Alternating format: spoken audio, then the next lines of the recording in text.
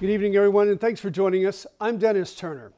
We begin tonight with the still developing story of a robbery gone wrong.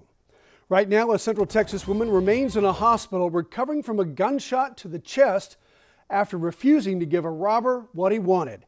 That robber, the subject of an area-wide search right now after getting away empty-handed, tonight he faces much more serious charges than just robbery for pulling the trigger.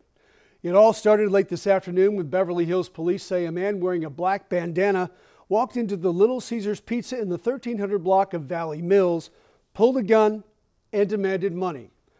Police say the woman behind the counter refused his demand, so the robber shot her in the chest.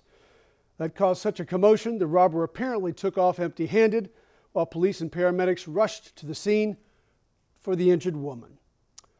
Again, the search continues right now for the robbery suspect. We do not know the condition of the woman who got shot at this point.